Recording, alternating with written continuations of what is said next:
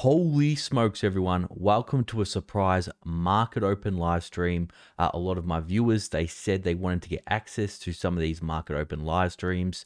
Some people couldn't afford the other market open live streams. So, of course, I thought I'd do one for you, my loyal viewers, because I couldn't really do anything on this channel without you guys, my viewers. So, we're just going to have a quick discussion about the markets today. We're going to go over all the action when the market's open, and then I can answer any of your questions some of you guys have. So just let me know in the chat if you can hear me and it's all good, because last time I did a live stream, I was speaking for about 20 minutes and didn't realize I wasn't live. So just let me know in the chat if you can hear me and everything's all good. All right, awesome. Okay, let's go. Let's get into it. All right, first things first, let's have a look what's happened in the market today in Asia. So we can see in Asia, it was pretty mixed results in Asia. Where I am, Australia, the ASX was down about 0.22%. Hong Kong Stock Exchange down around 0.89%. The Nikkei and Shanghai were pretty much flat. The European markets are open right now. They're pretty much flat. There's not much going on there. And if we go to the pre-market, the futures are pretty flat as well, with the Nasdaq in a bit of the red and the Dow in a bit of a red as well. So let's have a look here. So this is something I'm watching here right now is oil. So oil, we all knew, and we all guess we could see at the petrol pump, the oil prices were absolutely skyrocketing. Fuel prices were skyrocketing. Now it did drop. You can see here below $100. But now we're starting to rebound again. So if we go back to $130 a barrel, then all these recession risks, like I've been warning about, they're still all on the table. And I don't know about you, but even when oil went back down to $100 a barrel, I'm still seeing those petrol and gas prices going up at the pump as well. So have a look what else is here. Natural gas down about 1%. We can look here. Gold's pretty flat, down around $1,923. Silver is up about 0.4%, $25 an ounce. But what I find is very interesting. Look at this, everyone. The 10-year US Treasury yield. So this is really skyrocketing right now. It's almost at 2.24%. So what this means is mortgage rates, the 30-year in the US, the 30-year fixed rate, that's definitely going to be going up, hitting new recent highs soon. And something else I want to really talk about is the 10 and 2-year yield curve here. So I've been talking about this, and for those that don't know, the 10 and the 2-year, historically, normally when this inverts, that signals that the economy is most likely going to be entering a recession. And yeah, I've been covering this, and it's fallen down to around 0.2, 0.3%, but now it is at a new recent low. The difference between the 2-year US Treasury yield and the 10-year US Treasury yield is only 0.17% now. So it's pretty much getting very, very close to inverting right now. So that's something I'm definitely watching. We'll have a look what else is going on here. We'll have a look at the DXY, the dollar index. That's pretty much flat, but we have seen the trend over the past few months. The dollar has been strengthening. So that also helps with inflation.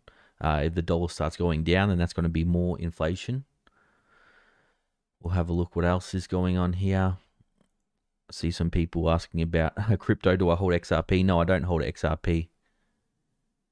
I learned my lesson in 2017 of trying to hodl XRP. Doesn't work out too well in a bear market. So we can see Bitcoin.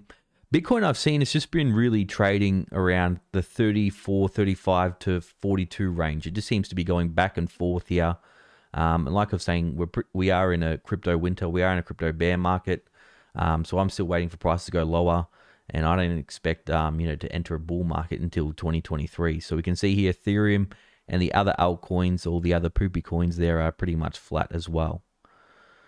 Okay, so let's see what else is going on here. Commodities, let's look at commodities. As we talked about previously, oil's going up. But look at this, everyone. look at the year over year. I'll just adjust my screen here. The year over year, crude oil up 76%. You know, they're saying, don't worry, no inflation here, nothing to panic about. Natural gas, this is US, is up 90%. Heating oil, year over year, is up 104%. Coal, look at this. We're seeing all the issues in China right now with power from rising coal costs, especially when they were heading into winter. That's up 260%. These are crazy numbers here, and people still telling you not to worry. We can see here, look, in Europe, you know, gas prices are up over 400%, which is absolutely crazy. We can see here the metals, not much happening besides lithium. If you got some lithium, good on you. You're up a fair bit there, 265%. Now, agriculture. This is something we definitely got to look at. Wheat, this is the hot commodity right now because of what's going on with Russia and Ukraine. Wheat prices are actually up 69% year over year. So I don't know about you guys, but it seems like every week now when I'm going to the grocery store, food costs are going up, especially meat as well. Lumber has made a recent comeback recently, but the past week has dropped a bit. Palm oil, that's also something that's starting to go up a fair bit, up 54%. Milk, you got milk, that's up 37%, so that's something I'm definitely noticing. Coffee, all you coffee drinkers, I don't really drink coffee, that's up 75%. So, you know, if you go into Starbucks and you're splurring all your cash, you should really stop doing that and start saving for an emergency fund or, you know, dollar cost averaging into the markets instead of blowing it all on coffee. Okay, so that's pretty much the futures. Industrials, nickel, that's had a recent rally recently, but we can see here it's pulled back recently as well. So it was up 128% year over year, but the past week has fallen about 23%. So we're nearly there for the opening bell. Let's go have a listen to see what they're saying here on Bloomberg. Which is surprising considering what the European Space Agency has achieved and how vital it is to the global space industry. Space industry not really exciting. We want the opening bell. Okay, so let's see what the futures are saying now. And I'll just quickly read the comments. Holiday flippity flop smokes. Lithium will crash because of solid state batteries. That a website I'm using, it's Trading Economics. Max is stocking up on coffee. Good on ya. Starbucks simp juice. That's a funny comment.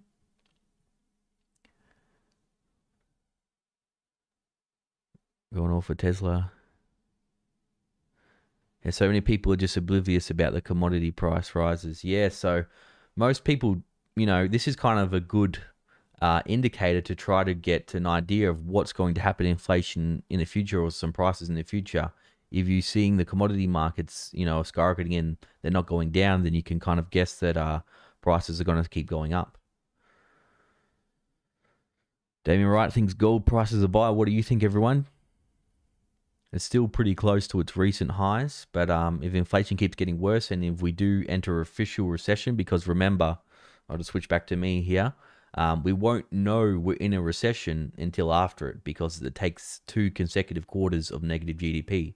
So it feels like we're in a recession right now, and we could very well be in a recession right now, but we won't actually get the official data until 6 months later. Okay, let's see the bell. Let's get the bell here.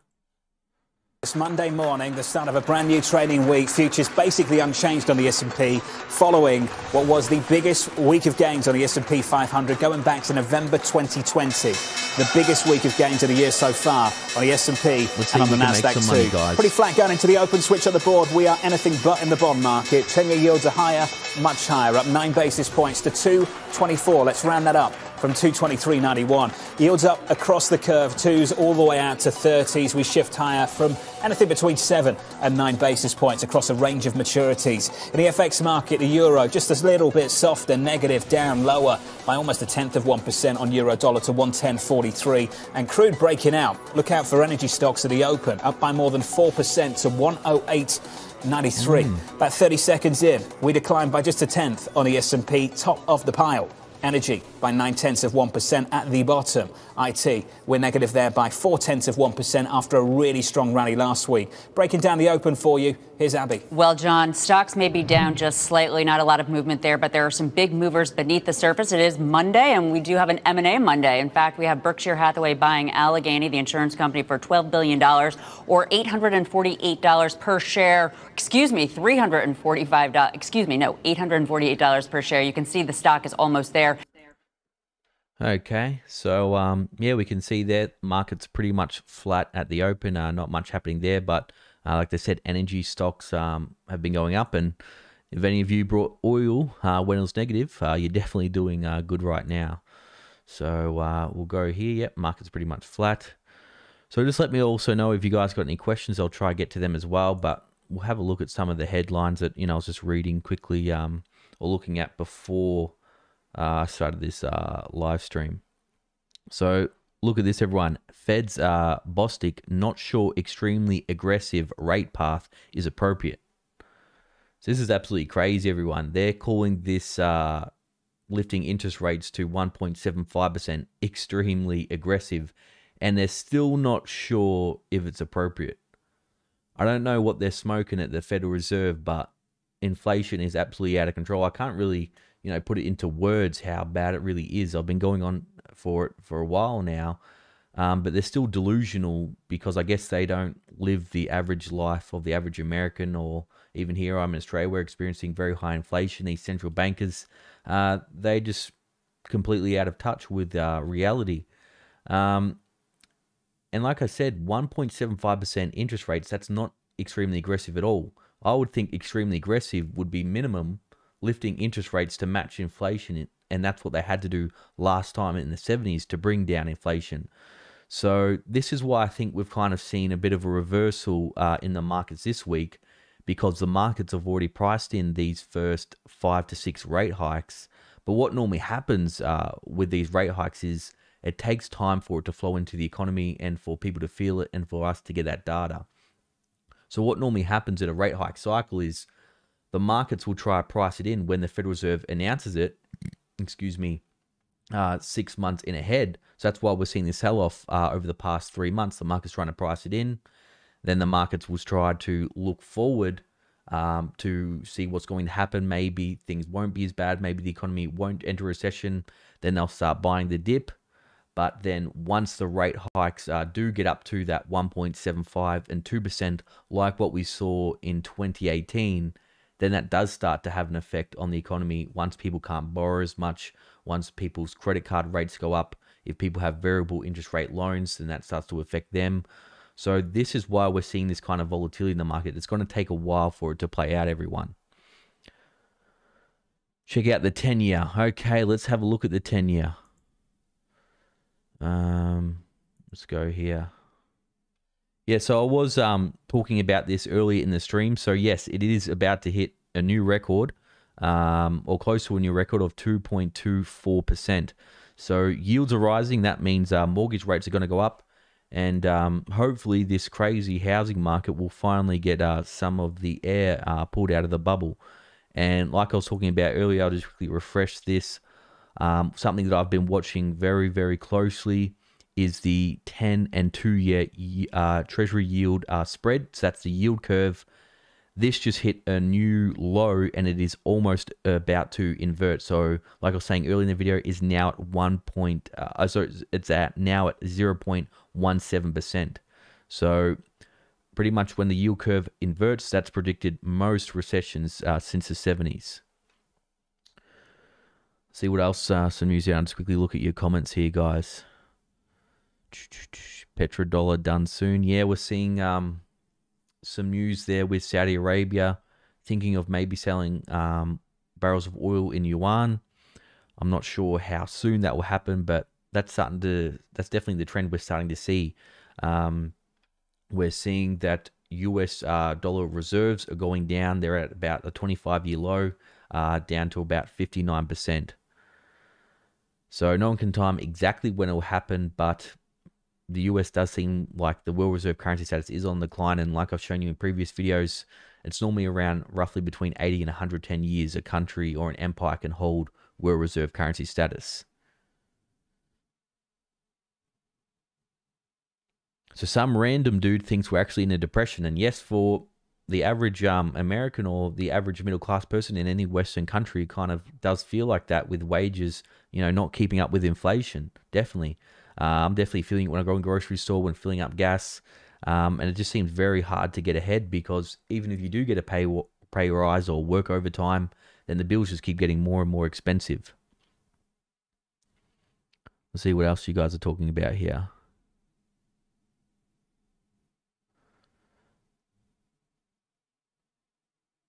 The Mini, everyone in the live stream, he only has 59 likes, 800 in the stream. Bump up the algorithm, hit the like button. Yeah, thanks for that. Okay, so let's see what some other news here.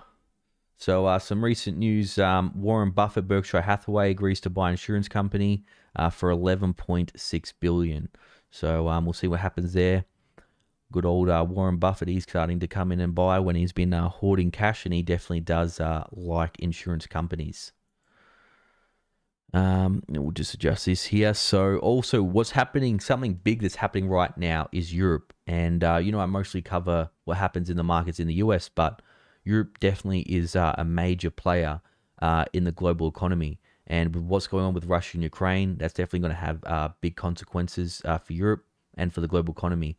And what we're seeing with, like I was showing you here before, guys, with gas prices rising around 400% in Europe, we can see here TTF gas and UK gas.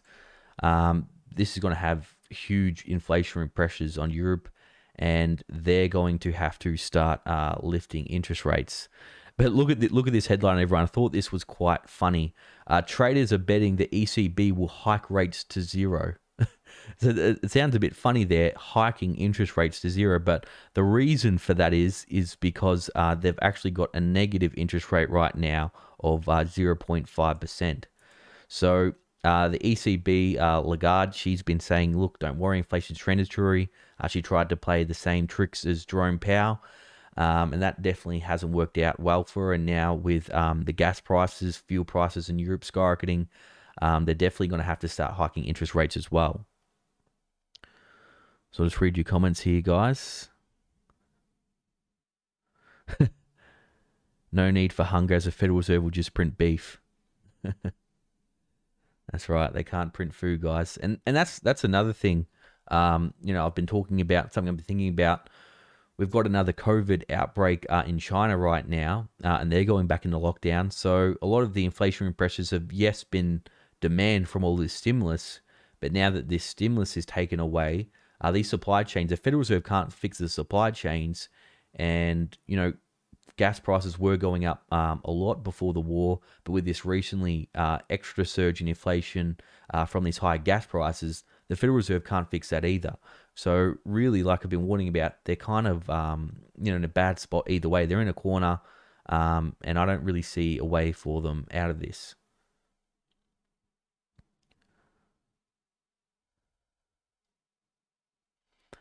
Okay, so we'll have a look here. So traders are piling back into European central bank raising interest rates to zero this year as officials look to curb the fastest pace of euro inflation on record. So that's right, this is actually the fastest inflation they've ever had. So it's not like in the US where it's a 40-year high. This is the highest ever. And do you really think lifting interest rates to zero is going to do this? No. Okay, so we'll have a look what else is going on here. So adding to the urgency to tighten policy, ECB said market expectation of interest rate increase later this year are quite realistic according to an interview. Blah, blah, blah. So yeah, pretty boring there. So yeah, pretty much Inflation is getting worse in Europe. They're going to have to keep hiking interest rates. Gas prices are dropping a little bit, so hopefully that helps. But what this is causing effect on the markets is these high gas prices. Uber and Lyft drivers are considering quitting as pain at the gas pump grows. So I know a few friends and family that do Uber, that do Lyft, and they're just pretty much, given up. There's no point working right now with these crazy gas prices. They're not really making much money at all. So we'll see how these high gas prices, this is the real consequences we're seeing. It's going to affect Uber, it's going to affect Lyft. A lot of people are employed by these companies, and they're going to have their incomes hit hard. Fedcoin. So they are doing more research, Jalen. They are doing more research on Fedcoin. They've released some papers. I think they're eventually going to be coming. They haven't released a date on when it will be coming, but I wouldn't be surprised if they don't create a Fed coin within the next 2 years, because what I think is going to happen during the next crash is they're not going to be able to print money fast enough. The US government is going to be in too much debt. They're not going to be able to send stimulus. So what's going to happen, I think, in my opinion, is the Federal Reserve, you have your digital wallet with the Federal Reserve, and when the recession hits and when they've used all other tools, they will send you these digital Fed coins to your wallet, and it may have a negative interest rate or an expiry date, or they may say you have to spend it at these specific industries. So it definitely won't be good. It'll be more, financial censorship and financial control, like what we've been seeing over the past few months. The diesel price in Sweden is now $12 a gallon. 65% is tax. Yeah, that's the thing we're starting to see in some countries. Same New Zealand, seeing they've got over $3 per litre petrol. Seeing the UK, petrol prices are really expensive because of these high taxes. So that's just making it even worse for certain countries. Okay, let's see what else is happening here. So also another issue for the markets is obviously what's going on with China right now and Russia. You've seen here, Russia has asked for help from China. China's in a sticky situation. They've obviously got ties with Russia, but then they don't want the economic sanctions that would come from the US. So this is more uncertainty for the market that we have right now. And if China does go and help Russia and the sanctions placed on China, we're definitely going to see a big shakeup in global trade and the global economy. But it's looking like, as of now, China is trying to be very diplomatic, and they're kind of looking after their own interests right now, because the economy is weakening from lockdowns, from the property sector slowdown, so they can't really afford sanctions from the US government right now. But that's something we have to look out for as investors, as potential risks. If this does escalate, if for whatever reason NATO gets involved, because yes, the markets have kind of priced in the conflict at the moment with what's going on, but there's still so much uncertainty with what could happen going ahead. Okay, so we'll go back to the market, see what they're doing now. Yeah, so they're pretty much flat. Not much happening. There's really no positive catalyst for the markets right now. There's not much new negative catalysts. Obviously, what caused the sell-off over the past 3 months was a Russia-Ukraine situation. But like I said, normally what happens with conflicts is there's a lot of selling off ahead. The market tries to price it in when the fear is there and it's at its peak. But then eventually people just kind of get used to it. As sad as it sounds, the markets get used to it. They price it in. They start to look towards the future. Same with the Federal Reserve rate hikes. Like I said, the markets will price it in before it happens. The first 3, 4, 5 Fed rate hikes, the markets won't do much. But it's not going to be until a year after we have those interest rates at 2%, like what happened in 2018, when we started to see the real estate sector start falling 10 to 15% in places like New York, California. We'll start to see those be affected.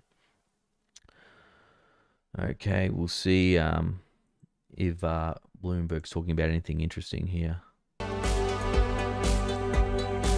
No. Okay, let's have a look at you guys. You guys got any questions here? Thoughts on the NASDAQ? Well, I was calling for around a 20, William, thoughts on the NASDAQ? Well, I was calling for around a 20 to 30% decline in the NASDAQ. It did fall down about 21% at its lowest, so it did enter in a bear market. It could have been a good short-term swing trade if you did buy in at that time. But there still is uncertainty with what's going to happen with Russia, Ukraine, and if the Federal Reserve is going to get more aggressive with their taper. Like I said in my last video I uploaded 2 days ago, if the Federal Reserve only lifts interest rates to 1.75%, it's going to do nothing to stop inflation. And there's also another possible scenario of a market melt-up. So if you haven't seen my thoughts on that, you can check out my video that I posted a couple of days ago. So diesel, $5 a gallon in Washington State. So yeah, that's something I think the markets still aren't really prepared for, is if we are in a recession or if we do enter a recession. So that's really the main catalyst I'm looking at now to see the markets can go lower, is if we enter a recession, people's putting all their money on food, fuel, utilities, housing, and not having discretionary spending to go out there and spend on other items.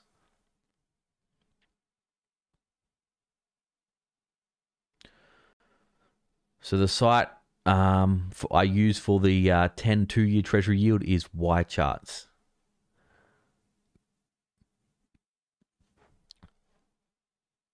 So I buy both paper and physical gold. I know people probably not happy with me buying paper, but that's just more for when I want to trade the price. But when I want to hold real physical gold, silver, in case of some kind of global calamity, I have physical as well.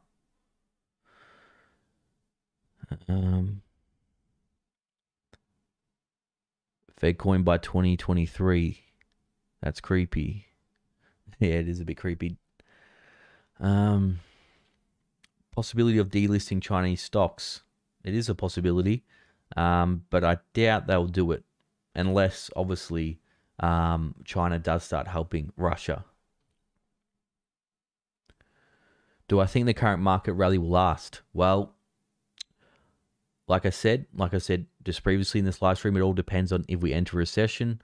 It all depends on if the Federal Reserve gets more aggressive with lifting interest rates, and if NATO joins in with the conflict with Russia and Ukraine, if somehow they get involved, or if China supports Russia and then sanctions are placed on China.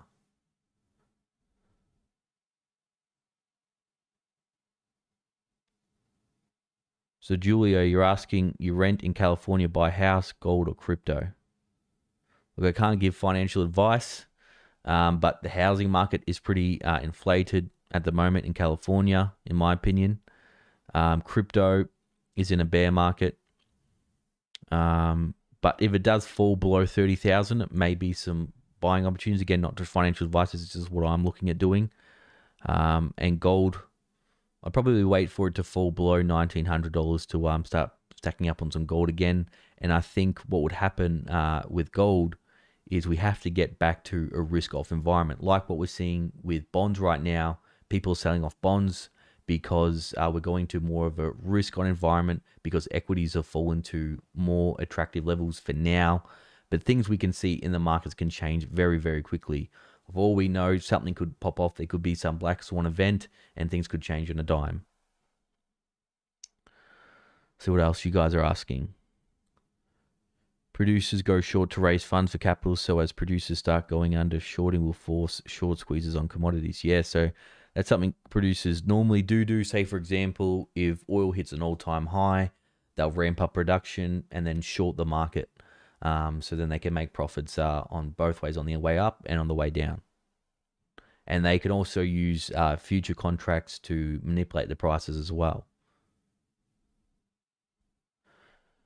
Playing prepper. No, I never play with leverage. That's just gambling, guys. I never recommend leverage or shorting or anything. Even if I think the market's going down, I don't short the market, because, you have infinite losses potential.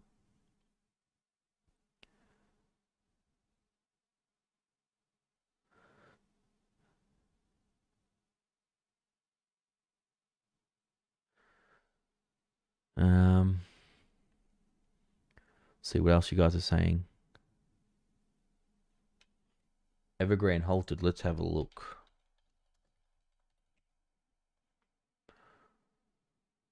Okay. No, I didn't see this. Thanks for letting me know. Let's have a look here. So trading in China Evergrande shares onshore bonds halted pending announcement. So guys, let's speculate. What do you think they're going to announce? And like I said, with what's going on with China, when things really hit the fan, they're not going to release the data. I saw this month they released their retail sales data, and it was like double expectations right when the economy was getting shut down, so it just didn't make sense at all. So we're probably not really going to know how bad it really is until we start seeing companies go under. So let's see here. So shares of embedded property developer China Evergrande and onshore bonds issued by its flagship unit were suspended from trading on Monday pending announcement by the company. Okay. The filings gave no further details. So yeah, it's just still so much uncertainty here. Just having a quick look here.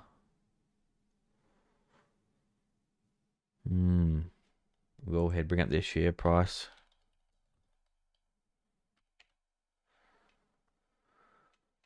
Let's adjust this here. So we can see here, yeah, it's got a little rebound here, guys, but definitely not filling me up with confidence. Down 89% year over year.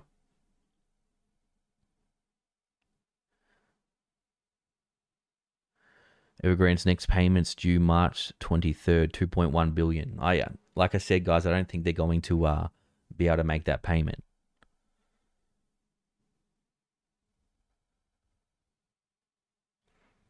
So league record credit and debt, record money printing, record fuel prices. Switch it up here. Fake real estate pricing, war, inflation, COVID, shutdowns, crypto down. Why is there no crash already? Well, like what I said, guys, these crashes, they can happen over months, years, or even decades. And it's not just a straight decline to the bottom. We did see, a 21% drop in the NASDAQ, and that is a significant drop. We did see a correction in the S&P 500 down 15%. But what can happen is there's also things called technicals. Now, I'm not a trader. It's not part of my expertise. But if the technicals say things are oversold, then you may see some hedge funds come in and start, buying up the dip. Also, there is this conspiracy here of the plunge protection team. And this is something that was really it was given to a group on the financial market created in 1988 to provide financial and economic recommendations to the US president during turbulent market times. So this is also what some people think maybe could be happening. So the real thing for the plunge protection team is really an advisory group to the US government. So it's headed here by the US Secretary of Treasury. Other members include the Chair of Board of Governors, the Federal Reserve Chair, the Securities and Exchange Commission, and the Chair of Commodity Futures Trading Commission. So the name, the Plunge Protection Team, where people keep referring it to, was started from Washington Post and first applied to the group in 1977. And so its mission is to provide advice to the US president. But look at this. This is the conspiracy here, everyone. Critics fear the plunge protection team doesn't just advise, but actively intervenes to prop up stock indices, colluding with banks to rig the market in effect. And this is not really news, everyone. They did this during the Great Depression. JP Morgan, he organized with the banks to do this. Now, there's no hard facts or evidence of this plunge protection team. But it would not be surprising to me if once the banks saw that the NASDAQ was in a bear market, sentiment was falling, the economy was falling, that there can't be, market manipulation at play, because we definitely don't have free markets. And we'll have a look here to see exactly how it works. So in March 1988, in the wake of the stock market crash, so that was like Black Monday, then President Ronald Reagan created an executive order that the President's Working Group on Financial Markets. The concept was to create an informed but informal advisory group on the markets for the President and regulators charged with enhancing the integrity, efficiency, and orderliness and competitiveness of our markets. So this is the concerns. Though not exactly a secret, the plunge protection team isn't widely covered and doesn't release minutes. So this is the big conspiracy theory, because they're having meetings, but the public doesn't know what they're talking about, and there's no minutes released.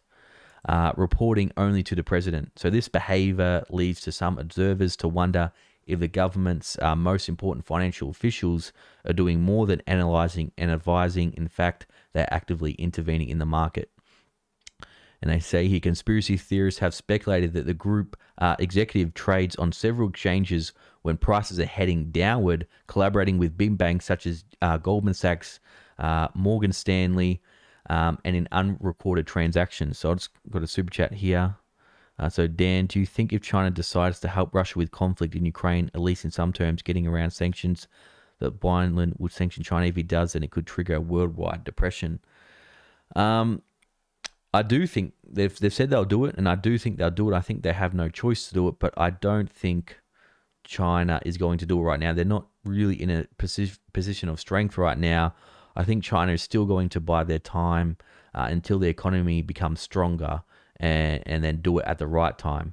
I think they're seeing right now with what's happening with Russia and Russia's economy, it's completely collapsing. As of now, we'll have to see how things play out, but I think they're going to buy their time and maybe do something at a later date. Okay, so we'll also have a look here. So where was I? So how the plunge protection team might work. So on Monday, February 5th, 2018, and I remember when this happened? This was when the Federal Reserve hiked interest rates over 2%. The Dow experienced a drop that was twice as large as its biggest point decline in history. However, arbitrary and aggressive buying cut the decline in half in one day. On Tuesday and Wednesday of that week, stocks opened lower, and each time aggressive buying buoyed the markets. That aggressive buying, some say, was being orchestrated by the plunge protection team.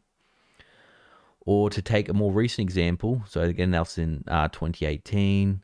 The S&P had been heading towards a record decline. The motive for the team's meeting, and the Dow Jones Industrial Average dropped 650 on the 24th alone. But when trading resumed after Christmas, the Dow Jones Industrial Average rallied over 1,000 points. On the 27th, it lost half of those gains until a late day reversal stopped the slide and caused the market to close 600 points up. That's no coincidence, conspiracy theorists argue. So I think this is just something very interesting. A very interesting theory here.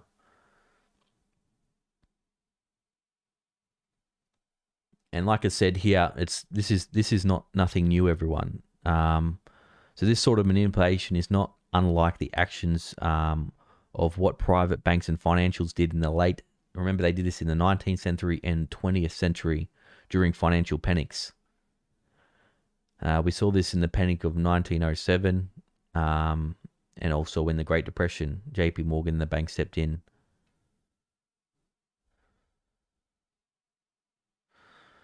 Of course, the difference is that the working group on the financial market is composed of US government officials, and the US is supposed to operate a free market system, and also an open one, not one influenced by ferocious forces, mysterious forces. So that's just, yeah, a quick little history lesson on the so-called plunge protection conspiracy theory. And what's also added to conspiracy theories is people have speculated that the group execute trades on several exchanges when prices are heading downward, collaborating with big banks, like I said. Morgan Stanley, the big banks such as Goldman Sachs and Morgan Stanley, in unrecorded transactions, they often point to a 1989 speech published in the Wall Street Journal by former Federal Reserve Board of Governors member Robert Haller, which suggested the Fed could directly support the stock market by purchasing index future contracts.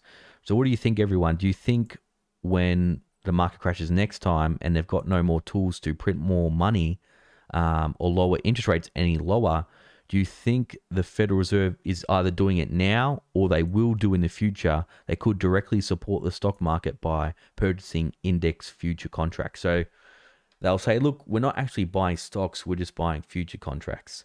So let me know, what do you think? Do you think that's happening now? And do you think that will happen in the future? And if that does happen, well, of course, we won't see a big market crash if they just directly start buying stocks. It's a funny comment, RS.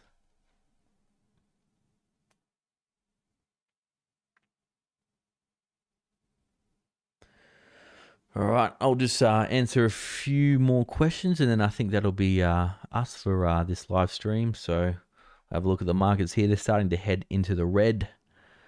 Seeing a bit of blood here. The Dow down about 0.17. The S&P pretty much flat, and the NASDAQ is heading down lower. NASDAQ does get affected more by the 10-year US Treasury yield,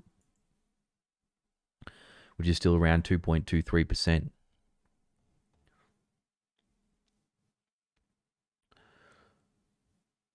God's work price prediction for BTC 2025. I think we will be in another bear market by 2025 based on the 4-year cycle, but what the price could go, who knows?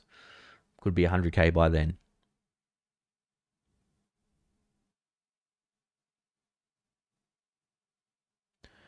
Chris, do I think that the market jumping 7% a day last week was due to the fact that propped up by the Chinese government? Look, definitely would not be surprised, especially when I think the market was down about 6% and then it had a huge rally and skyrocketed 9%. And this was after the HSI, the Hong Kong Stock Exchange, plunged about 36%.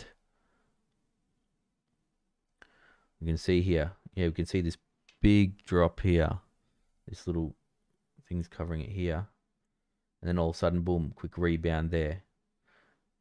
And this news also happened because China came out and said, look, we may not get as aggressive as punishing these IPOs, because what happened in 2021, they started really clamping down on billionaires. We saw what happened with Alibaba. And so this caused a huge sell-off in the tech sector in China. But now that China's economy is falling, they're starting to be a bit more friendlier as for now. So they're saying, look, don't worry, guys, we're not going to delist this stocks. We're not going to clamp down on billionaires anymore, because obviously they're losing too much money.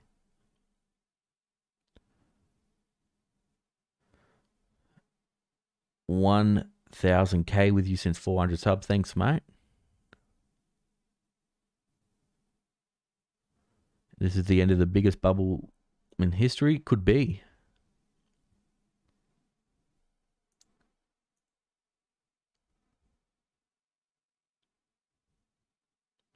Thoughts on Aussie real estate market in 2022? Well, really, Lee, what's happening is the RBA, they're being much more dovish than the Federal Reserve, the Reserve Bank of Australia.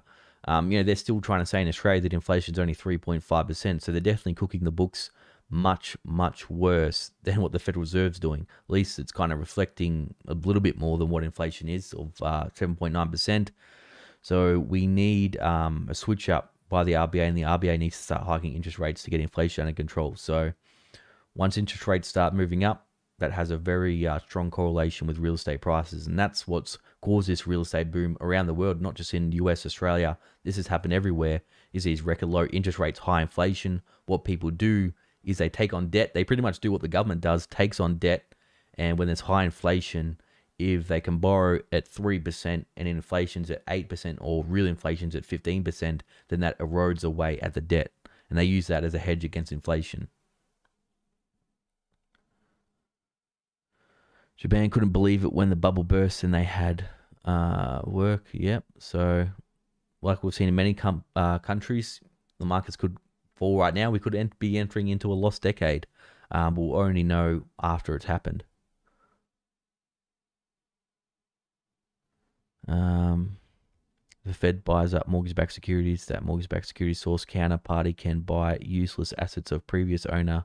We have the cycle of manipulation. Of course, there will be a crash value is a necessity. Yes, that's right. I think they just stopped buying mortgage-backed securities this month. But the question is, that reminds me, another risk for the markets is, what is the Federal Reserve going in to announce in May with what they're going to do with their $9 trillion balance sheet? They've brought $9 trillion worth of US Treasuries and mortgage-backed securities. They said they're most likely going to announce they're going to start selling off some of those in May.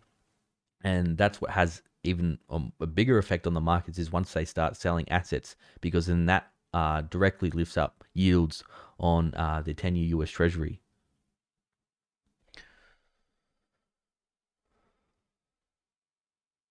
So in my prep, I try to prep a little bit. I'm not really an expert, but I've definitely been increasing my food storage, and that's definitely been a good investment, because meat prices have been going up like 25% a year, and food costs are going up.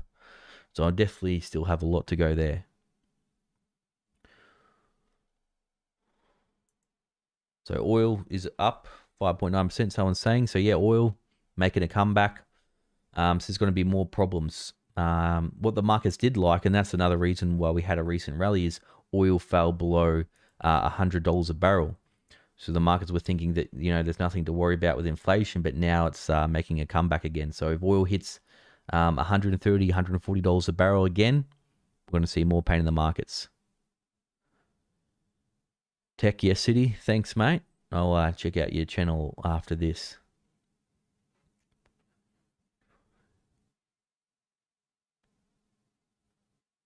Yield curve is manipulated.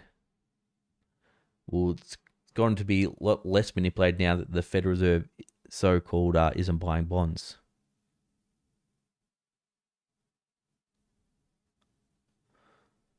Do I see Aussie dollar going higher with commodities? Yeah, with commodity prices go up higher, especially coal and iron ore, that's normally bullish for the Aussie dollar. But if the Federal Reserve starts lifting rates more and the RBA doesn't, then that's going to be bad news for the Aussie dollar.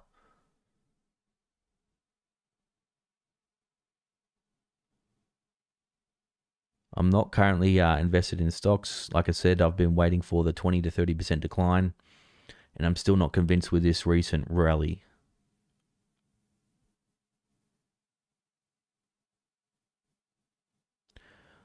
Mike is a prep. He has an extra jar of peanut butter in the cupboard. You betcha.